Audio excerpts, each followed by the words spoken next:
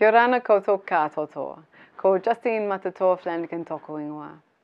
In the Cook Islands, we have a law for our water. The Tototuvai Act is written to form a commercial water utility. The business model is user pays. A meter is installed at every connection to charge for water. TTV will send you a bill each month. By law, the Water Authority has the right to charge for water. Water is not a commodity, and there are better ways to fund the service. So we have written a public petition.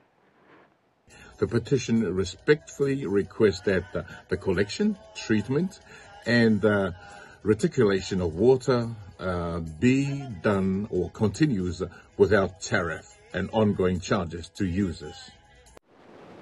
E patianga te ke koto ka toto. Aura ka rawa te ititangata ke tutaki. I te pai anga o te vai. E te akatae anga o te vai. E te tama anga I te vai.